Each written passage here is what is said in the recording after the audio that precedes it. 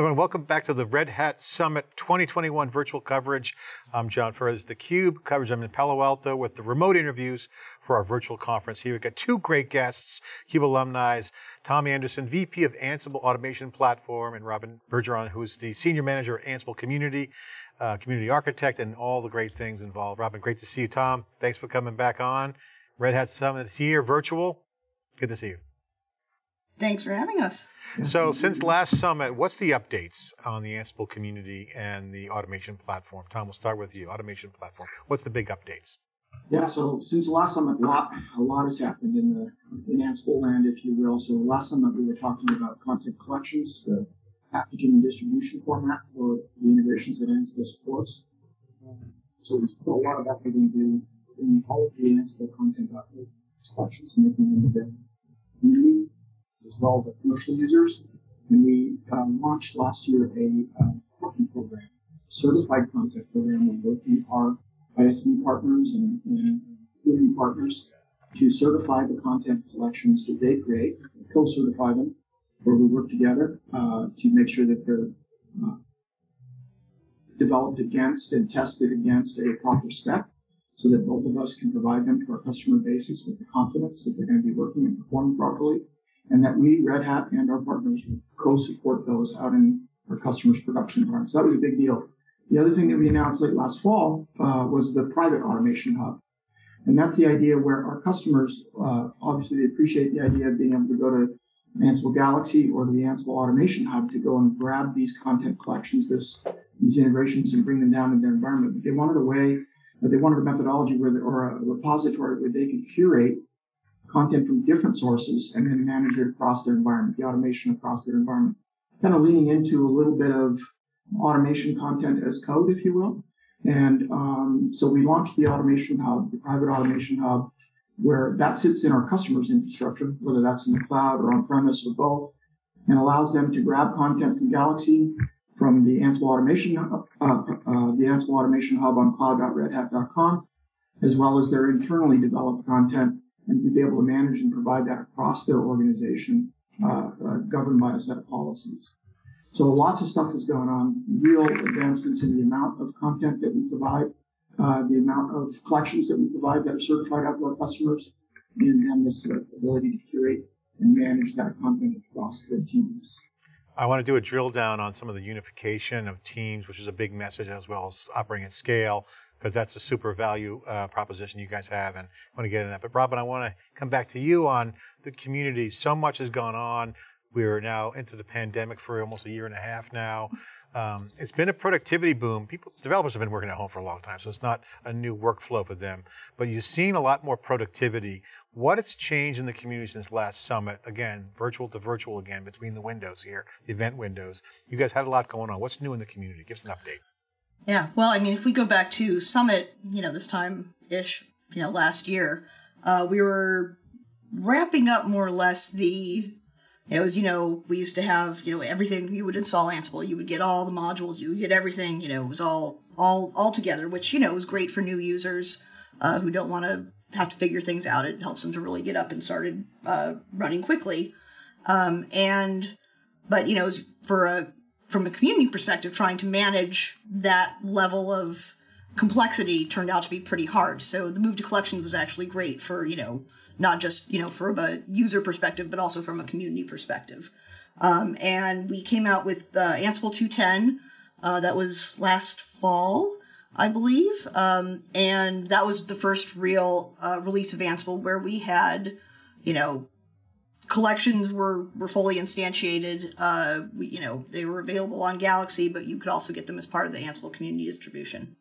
Fast forward to now, we just had the Ansible 3.0 release here in February, and we're looking to Ansible 4.0 here in early May. So, there's been a lot of activity. A lot has improved, honestly, as a result of the changes that we've made. It's made it a lot easier for contributors to get in with a smaller group that's more their size and, be able to get started and identify, who are their interested peers in the community. So that's been a boon for us, honestly. The pandemic otherwise is, I think taught all of us, certainly you, John, about the the amazing things that we can do virtually. So we've had a lot of our meetups pivot to being virtual meetups and things like that. And it's been great to see how easily the community's been able to pivot around, this sort of event. I hope that we don't have to just keep practicing it for forever. But in the meantime, it's enabled us to continue to get things done. Thank goodness to every video platform on earth. Yeah, well, we appreciate it. We're going to come back and talk more about that in the future, with best practice, what we all learned, and stories. But I think I want to come back to you on the persona side of Ansible, because one of the things we talked about last time that seems to be getting a lot of traction is the multiple personas. So I want to just hold on to that. We'll come back. Tom, back to you. We're at Red Hat Summit. You guys have Ansible Fest, which is your own event that you guys drilled down on this, so users watching can know this, your own community. But now we're part of Red Hat, part of IBM, which IBM thinks also happening soon as well. Red Hat Summit still is a unique event. How is Ansible fitting into the big picture? Because the value proposition of unifying teams is really consistent now with Red Hat's overall arching thing, which is operating at scale, OpenShift, Robyn just mentioned. Where is the automation platform going this year? What's the story here at Red Hat Summit for the automation platform? Yeah, no, that's a great question. We've seen, so, and we've been kind of tying this a little bit to the pandemic and how it has accelerated some existing trends that we already saw. And one of those is really around the democratization of the application delivery teams. More people delivering infrastructure and applications independent of each other, which is great, faster, more agile, all of those other good words that apply to that. But what that does bring up is the opportunity for replication of work, replication of effort, not reusing necessarily things that are in existence already that other teams may have. Maybe not complying with all of the policies, if you will, the configuration and compliance policies. And so it's really kind of brought Ansible out into focus even more here because of the kind of common backplane that Ansible provides, a common language and a common automation backplane across these different teams and across these different personas. And the great thing about what we supply for these different personas, whether it's application developers, infrastructure owners, network engineers, SecOps teams, GitOps teams, there's so many of these ops teams out there who now all want independent access to infrastructure and deploying infrastructure.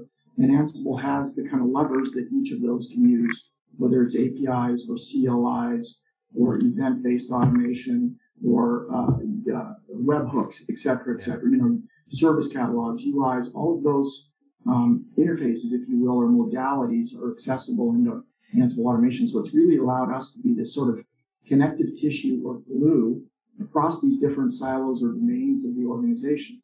And kind of tying it into OpenShift specifically, one of the things that we talked about last fall at our Ansible Fest was our integration between Ansible, the Ansible automation platform, our advanced cluster management product, and our OpenShift platform that allows native applications running on OpenShift to be able to talk to a Ansible automation operator that's running on that same platform to do things off-platform for it that our customers are already using Ansible for. So connecting their cloud-native platforms with their existing IT ecosystems and infrastructures, systems of records, network systems, ticketing systems, you name it. So all of those sort of integrations, Ansible has become the connective glue across all of these different environments, tying traditional IT, cloud native, you name it. So it's really been fun, and it's been an exciting time for us inside the portfolio and out. That's a great point. Connective tissue is a great way to describe some of these platform benefits, because you guys have been on this platform for a really long time, and the benefits are kind of being seen in the market, certainly as people have to move faster with the agility. Robyn, I want to come back to you because you brought up this idea of personas. I mean, we all know DevOps, infrastructure as code, has been our religion for over a decade or more. But now the word DevSecOps is more prevalent in all the conversations. So security is now weaved in here. How are you seeing that play out in the community? And then, Tom, if you can give some color commentary too on the automation platform, how security fits in. So DevOps, everything's being operationalized at scale. We get that. That's one of the value propositions you have. But DevSecOps is a persona. More people want more sec. Dev is great, more ops and standardization, more developers, agile standards, and then security, DevSecOps. What's your? I thought it was DevNetSecOps. That's, okay, I forgot net. We put net in there. Well, network's abstracted away, as we say. Yeah.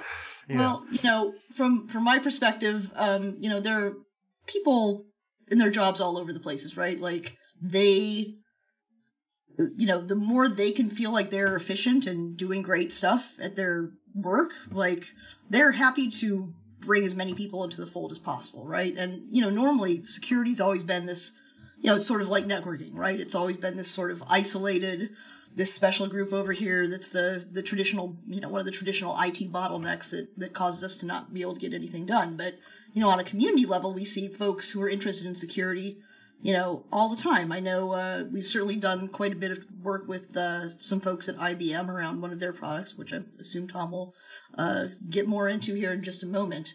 But from, a community perspective, I mean, we've seen people who've been writing, playbooks and roles and, now collections for, all of the traditional government testing, is our, NIST standards, all of that kind of stuff. And, it's one of those, it's part of network effects, and it's a great place for actually Automation Hub, I think, for folks who are on-prem or, any of our customers are really going to start to see lots of value is how it will be able to connect folks inside the organization, organically through just the place where I'm doing my Ansible things. It allows them to find each other, really, and build those, take it from being silos of automation everywhere into a really sort of networked, internal network of Ansible friends and Ansible power users that, can work together and collaborate, just the same way that we do in open source. And Tom, so IT modernization requires security. What's your take on this? Because, you got a lot of advanced cluster management issues. You got to deal with the modern apps that are coming. IT's got to evolve. What's your take on all this? Yeah, not only does IT have to evolve, but it's sort of integration of IT into the rest of the environment to be able to respond to security threats. So one of the areas that we put a lot of effort into with Ansible in terms of curating a solution is around Ansible security automation. And we've talked about that in the past, the idea of connecting SecOps teams that are doing intrusion detection or threat hunting and then responding in an automated way to those threat detections, right?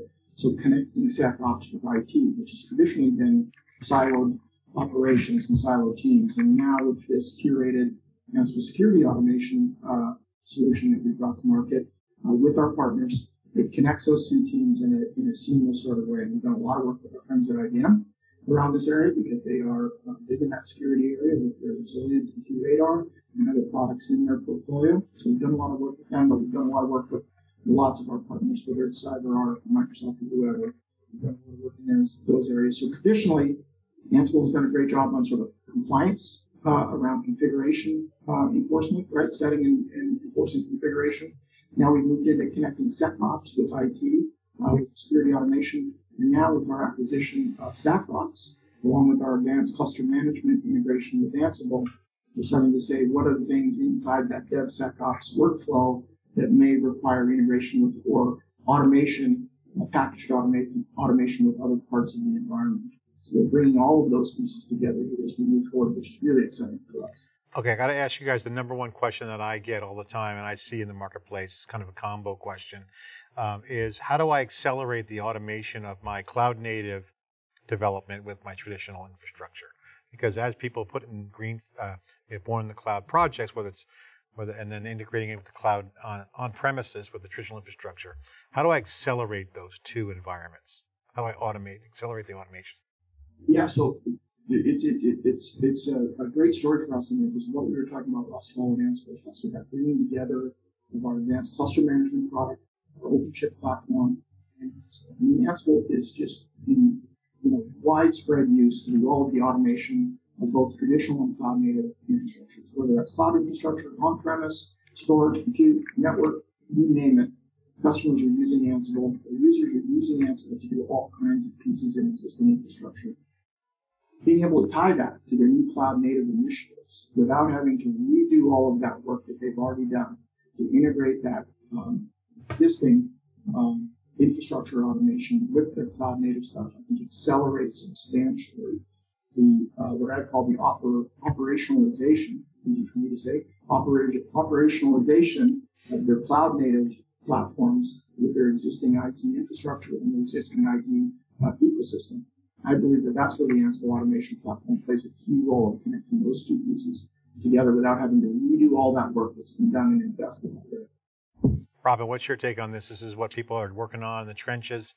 They realize cloud benefits. They got some cloud native action, and also they got the traditional environment. They got to get them connected and automated. Yeah, absolutely. I mean, the beauty of Ansible, from an end user perspective is, how easy it is to learn and how easy the language is to learn. And I think, that portability, it doesn't matter like how much of a rocket scientist you are, everybody appreciates simplicity. Everybody appreciates being able to hand something simple to somebody else and letting other people get done and having it be more or less it's not quite English, but it's definitely, Ansible's quite readable, right? And, when we looked at, when we started to work on all the Ansible operators, one of the main pieces there was making sure that simplicity that we have in Ansible is brought over directly into the operators. So just because it's cloud native doesn't mean you suddenly have to learn, a whole set of new languages. Ansible is just as portable there as it is to any other part of your IT organization, infrastructure, whatever it is that you have going on. Well, there's a lot of action going on here at Red Hat Summit 2020. One of the things I wanted to bring up in context of the show is the success and the importance of you guys having Ansible collections. This has come up multiple times. As we talked about those personas, and you got these new contributors, you got people contributing content. As open source continues to grow and be phenomenal value proposition. Touch on this concept of collections. What's the updates? Why is it important? Why should folks pay attention to it and continue to innovate with collections? Okay, so from a commercial perspective, from a product perspective, collections have done has made it a lot easier for contributors to create and deploy and distribute content to the end user. As Robyn was mentioning earlier, the previous iterations of Ansible had all of that integration, all of those collections, all within one bit. We called it batteries included back at the time, back in the day, right? But that meant that for contributors be able to deploy their content with the base Ansible distribution, they had to wait for the next version of Ansible to come in. Right, that's when that content would get redistributed with the next version of Ansible.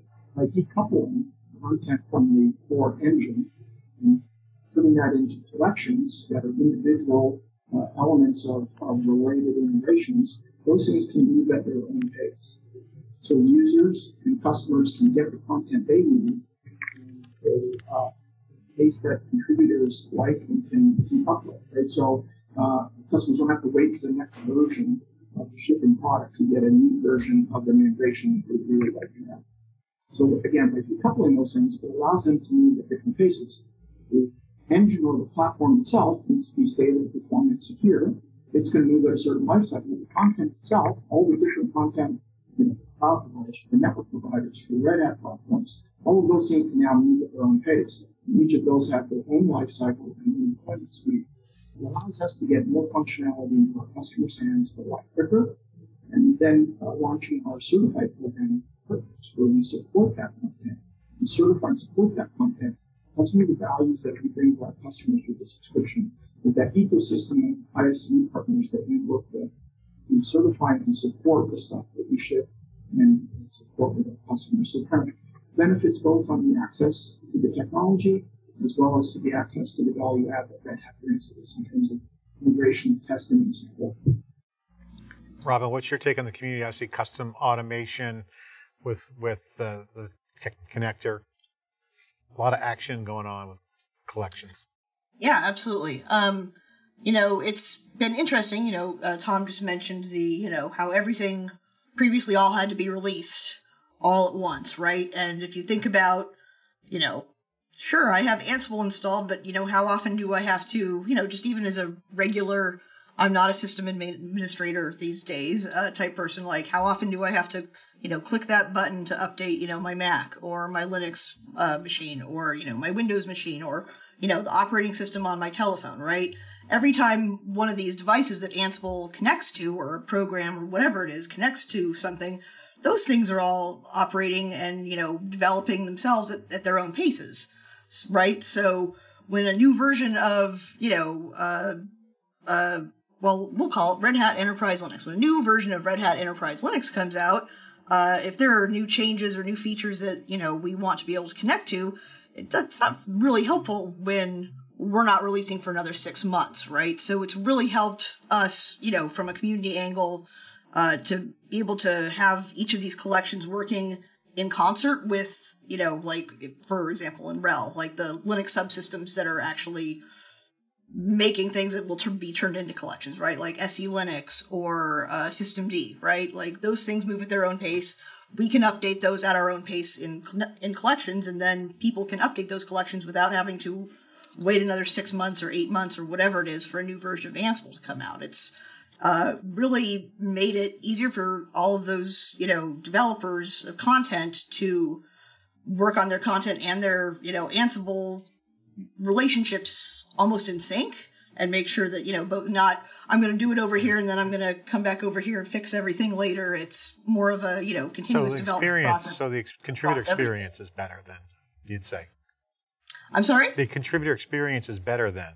Oh, absolutely. Yeah, 100%. I mean, it's there's something to be said for, I wouldn't say it's like instant satisfaction, but certainly the ability to have a little bit more independence and be able to release things as you see fit and not be gated by the entire rest of the project is amazing for those folks. All right, so I'll put you on the spot, Robyn. So if I'm a developer, bottom line me, what's in it for me? Why should I pay attention to collections? What's the bottom line? Well, Ansible is a platform, and Ansible benefits from network effects. The reason that we've gotten as big as we have is sort of like the snowball rolling downhill, right? Yeah. The more people that latch on to what you're doing, the more people benefit, and the more additional folks want to join in. So if I was working on any other product that I would consider being able to have automated with Ansible, the biggest thing that I would look at is, well, what are those people also using? Are they automating it with Ansible? And I can guarantee you 99% of the time, everything else that people are using is also being automated with Ansible. So you'd be crazy to not want to participate and make sure that you're providing the best, Ansible experience for, your application. Because for every application or, device that we can connect to, there's probably 20 other competitors that also make similar applications that, folks might also consider in lieu of you if you're not providing Ansible content for it. Hey, make things easier, simple to use, and you reduce the steps it takes to do things. That's a winning formula, Tom. I mean, when you make things that good, then you get the network effect. But this highlights what you mentioned earlier about connective tissue. When you use words like connective tissue, it implies an organizational, it's not a mechanism, it's not just software, it's people. There's a people experience here in the automation platform. Yeah. This seems to be the bottom line. What's your take? What's your bottom line? If I'm a developer, what's in it for me? Why should I pay attention to the automation platform? So if I'm a developer, what kind of excites me is more people using what I develop. Anything from the automation platform, again, crossing those domains and silos and sort of connect issue across these teams and these personas means those contributors, those developers that are creating automation content, can get it in the hands of more people across the organization faster and more simplified way by using the Ansible automation. Consumers, they get access, right? The consumers of the automation itself, those personas, they get access to existing automation faster. They get up and running quicker, less code on their part, required low code or no code folks. And to reinvent the wheel in terms of automation when we're trying to make a automation effect sort, they want to know about the details of what it takes to configure the network, configure the storage elements. They rely on those automation developers or contributors to be able to do that for them and make it available. And that's really one of the powers of the platform itself, is that sharing across those teams, across those communities. Again, what I talked about connecting SecOps to IT ops, connecting SecOps to network ops, being able to do all of these tasks with the same language and the same integration content, and gets them up and running faster and gets them onto their kind of core responsibilities without worrying what they're relying on. Robyn, you wanted to talk about something in the community. Any updates? I think Navigator you mentioned. You wanted to mention plug for that? Yeah. Absolutely. So, much like any other platform in the universe, if you don't have really great tools for developing content, you're kind of, dead in the water, right? Or you're leaving it to fate. So we've been working on a new project, not part of the product yet, but, it's sort of in a community exploratory phase, a release early, release often, or, minimum viable project, I guess, might be the other way to describe it currently. It's called Ansible Navigator. It's a TUI, which is like a GUI, but it's got a sort of a terminal user interface look to it that allows you to, develop. It's a sort of interface where you can develop content, all in one window, have your, documentation accessible to you, have, all of your test results available to you in one window, rather than I'm going to do something here and then I'm going to go over here and now I'm not sure. So now I'm going to go over here and look at docs. Instead, it's all, it's all in one place, which we think will actually, I know the folks who have seen it have already been like, ah! But, it's definitely in early community stages right now. It's, we can give you the link. It's github.com/Ansible/Ansible Navigator. But it's a TUI versus a GUI versus a command line interface. Yeah, well, which is, how do you innovate on the command line? It's a GUI or, it's... It's, there's so many IDEs out there, and I think Tom can probably talk to some of this, how that might relate to VS Code or, many of the other, traditional developer IDEs that are out there. But, the goal is certainly to be able to integrate with some of those other pieces. But, it's one of those things where, if everybody's using the same tool, we can start to enforce higher levels of quality and standards through that tool. There's benefits for everyone. Tom, I don't know if you want to add on to that in any way. Yeah, it's just kind of one of our focus areas here, which is making it as easy as possible for contributors to create Ansible automation. And so part of that is actually SDK, kind of road mapping an SDK for Ansible that developers or contributors can use in their IDEs. Real simple to build, test, and deploy automation content. So big focus on making that contributor, that builder's life, their job easier and easier. Well, thanks for coming on, Tom and Robyn. Thanks for sharing the insight here at Red Hat Summit 21 Virtual. Obviously, you guys continue to do a great job with the success of the platform, which has been, consistently growing and having great satisfaction with developers, and now ops teams and sec teams and net teams. Unifying these teams is certainly a huge priority for enterprises because at the end of the day, cloud scale is all about operating at scale, which means more standards, more operations. That's what you guys are doing. So congratulations on the continued success. Thanks for sharing. Thanks for having us. Okay, I'm John Furrier here in theCUBE. We are remote with CUBE Virtual for Red Hat Summit 2021. Thanks for watching.